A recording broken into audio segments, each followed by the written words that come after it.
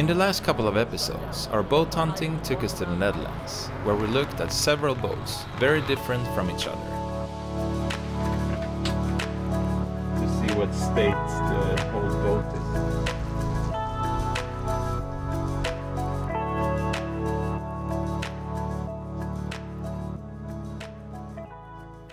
It's been a couple of weeks now since our road trip to the Netherlands, where we had a look at some boats.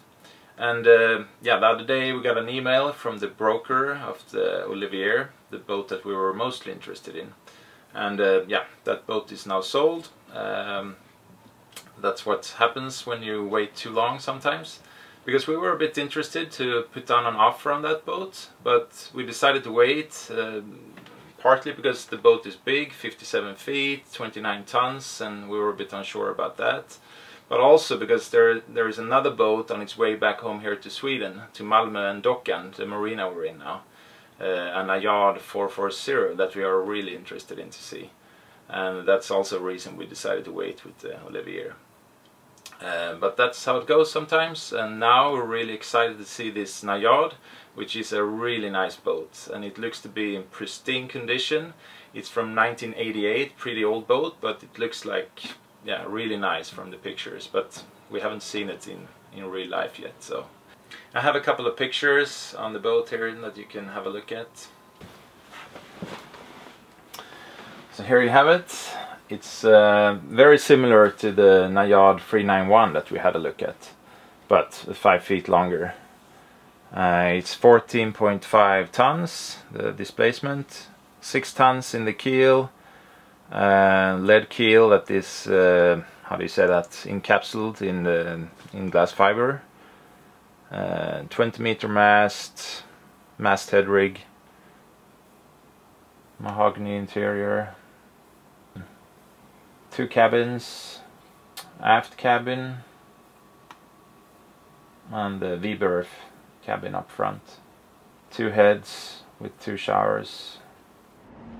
The Ayard hadn't been out for sale yet, and it's a quite funny story about how we found out about this boat.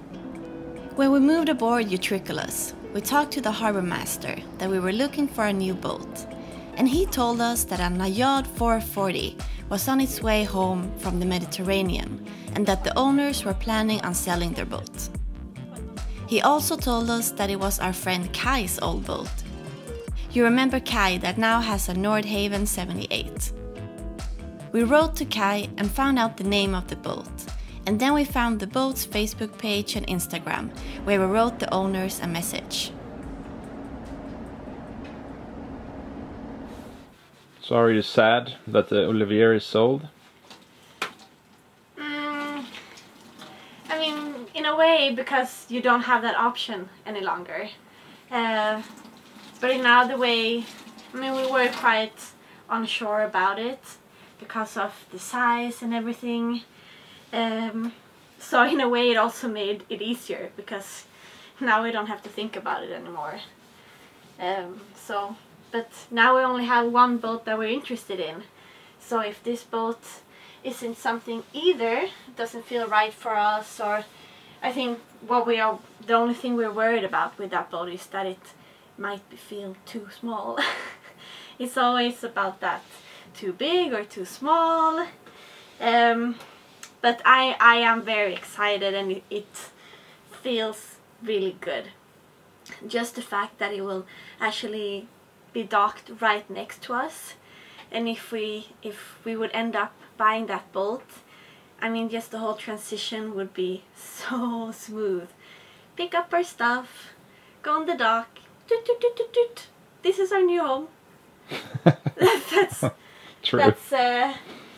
Yeah, that's pretty nice. So we'll see. It's coming here not too long from now. We're following them on the AIS. Marine traffic showed the boat leaving the Kiel Canal in Germany.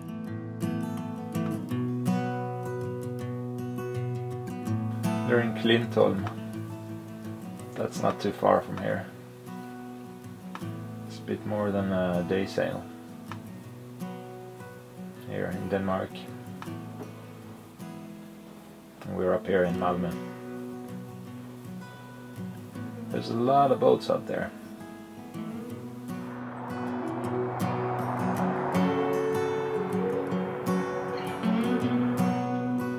The day was finally here when the Najad was arriving in our home port.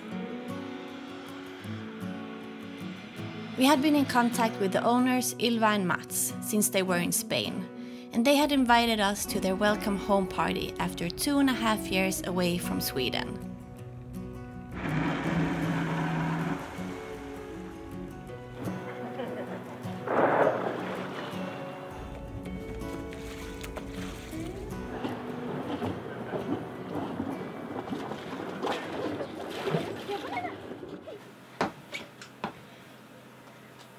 Yeah, yesterday the Najad got back here to Docken and we welcomed them.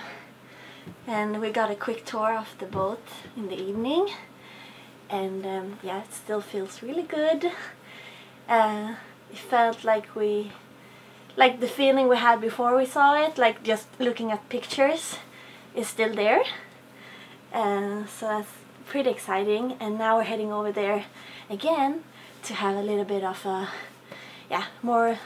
look a little bit more. We have some measure with us, and yeah, it's like right next to us. So it's like nervous, like, okay, is this gonna be our boat? You start thinking, and so crossing fingers. Everything felt so good with the boat. She was so pretty and well taken care of. It felt like the boat. Just the perfect boat for us. We agreed on a purchase price of 126,000 euros. And since it's a lot of money involved, we decided to do a survey. So today we're moving the Najad to another marina, just a couple of miles from here, to make a haul out, and then it will be on the hard for a couple of days. And then this Friday we're going to make a survey, check for moisture in the hull, and check the keel and everything like that. So I really hope everything is okay, because this boat is just so nice. So I really hope that we can make this deal happen.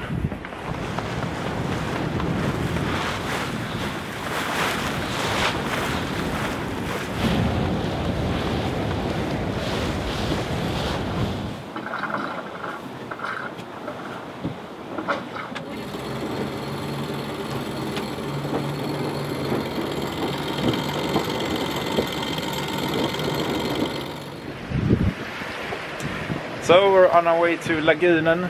It's only about, I don't know, 2 to 3 nautical miles from Docken, where we left from.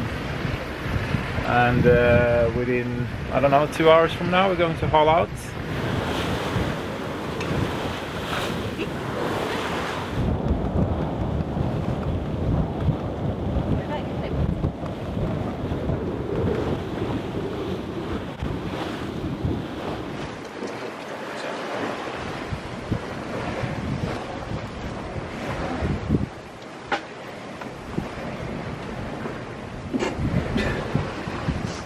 Sails with a bit different from Ron, really. A lot heavier the boat, so yeah, feels different.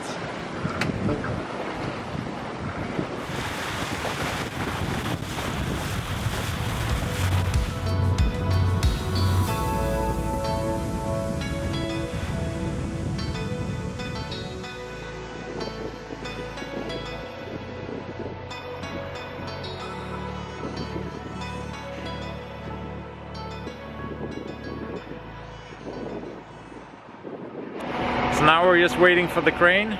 It's a mobile crane, so we had to take the backstay off. And I think they will just put the boat on the hard just over here, because it's just a couple of days it will be here.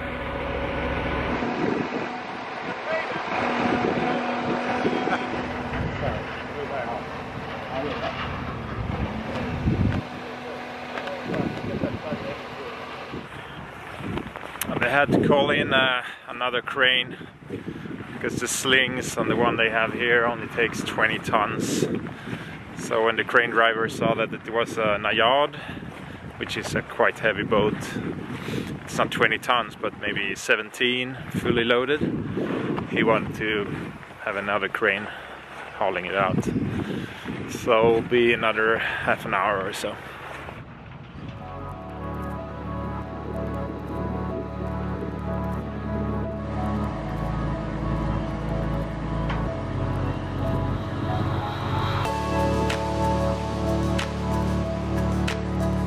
It was exciting to see her being lifted out of the water. The hull is the most important part of the boat, so I was really eager to check it out.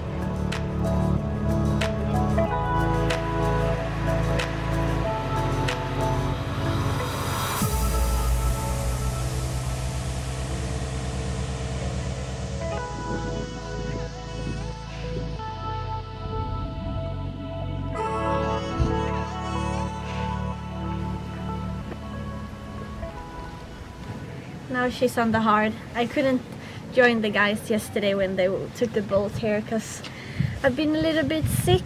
I have a syndrome here in my arm, my hands and wrists and underarms called like carpal tunnel syndrome, which is you can get when you're pregnant, and I got that too. So I cannot use my hands pretty much. So it's quite painful and affecting everything you do, like when you just want to brush your teeth or trying to eat and cut your food.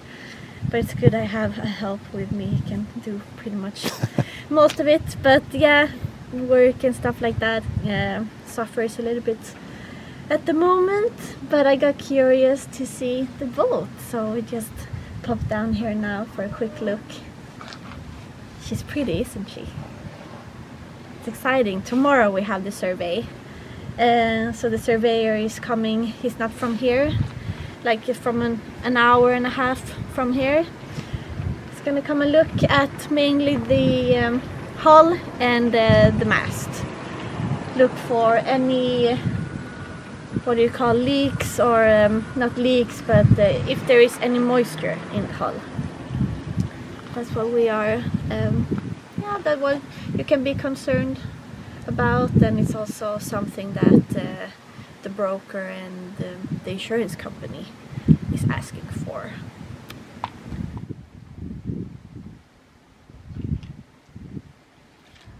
A lot of things are happening right now, as usual. Now we might buy a boat, and it's in just 4 weeks we have due date for our little girl. My belly is pretty big now. So I'm in week 37 now, so it's 36 plus 1. So in just a few weeks, and I'm hoping that she will be a little bit early. I mean, it could be 4 to 6 weeks if I go over due date. But with this pain I have now and all these things, I also have a lot of back pain. I hope she's coming a little bit earlier. We were at the hospital today and I got treatment. 2 injections here instead of having surgery. And so we hope that this will help and that it will go away after I have given birth.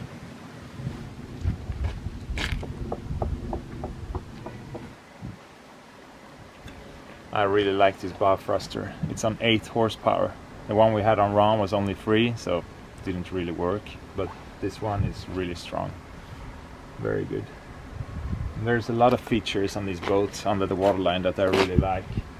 The keel, it's in lead, but it's encapsulated in GRP, so no keel bolts. So the keel can't fall off. So that's very nice. And also it has full skeg on the rudder, which is good because a lot of protection for the rudder. And I mean, this is not a racing boat. The keel is pretty long, but it's not a full keel, so it will track very well when you go downwind in big seas.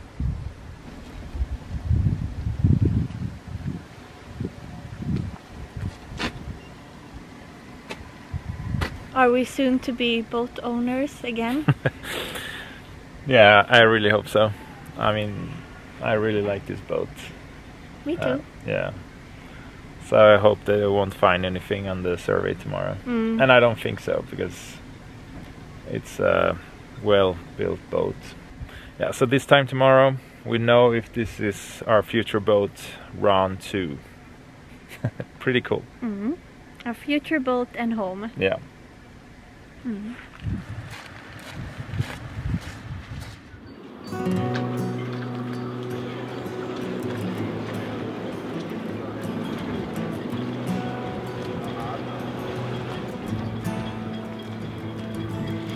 We're down in Lagunen again in the harbor, and the surveyor just arrived. It's a really windy day today, so I'm hiding here behind a shed to get some wind protection. So I will try to film a little bit and show you what he's doing. It's not gonna do that much, but it'll be interesting to see.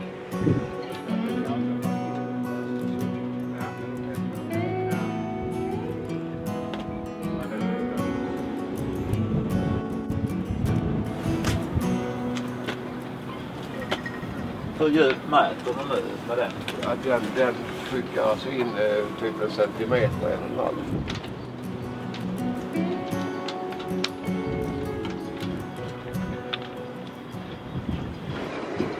Everything looks okay. There was one area below one of the windows where there was some moisture, but according to the survey guy, everything looks okay. But we'll see. There are some areas that he's going to measure from the inside as well, because then the measurements are more valid if you take it from the inside to measure the core. Hey!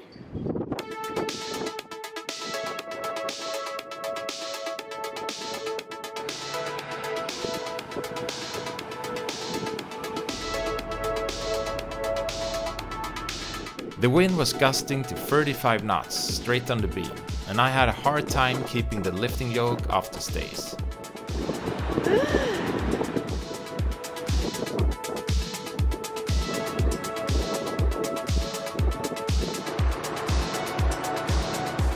The crane driver lifted the boat carefully back into the water without any problems, despite the strong winds.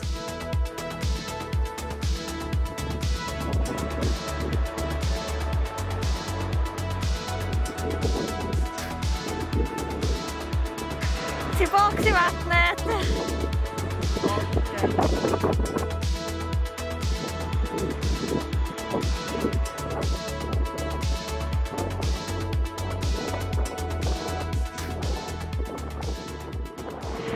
She's back in the water.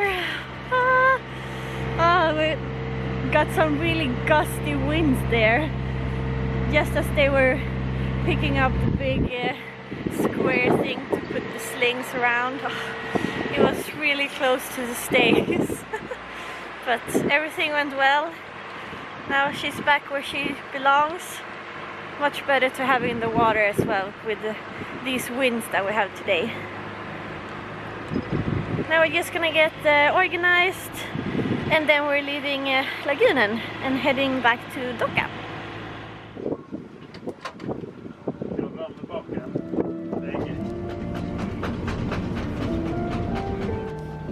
Okej, den går där. Vad känns det? Det känns bra. Kul. Den är så tyst. Ja. Och ska jag säga bastant känns det som. En annan tyngd genom vattnet. We have the wind coming from land, but it still picks up a little some sea, kind of choppy seas.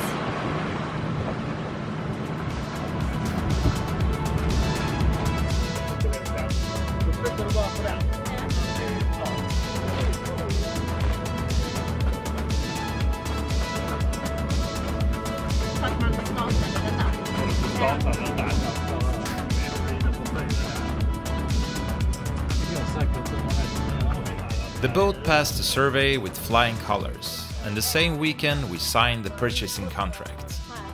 We were so happy to finally have found our future boat and home. So what do you guys think about our new boat? We're super happy.